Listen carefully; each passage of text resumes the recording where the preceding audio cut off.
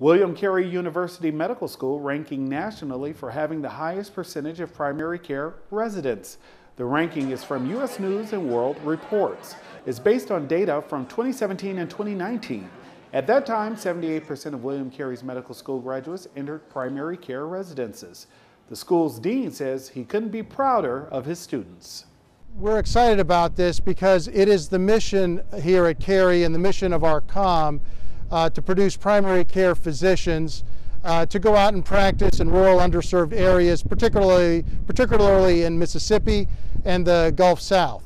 The only two schools to beat out Carey in this ranking were Lincoln Memorial in Tennessee and New York University, Long Island.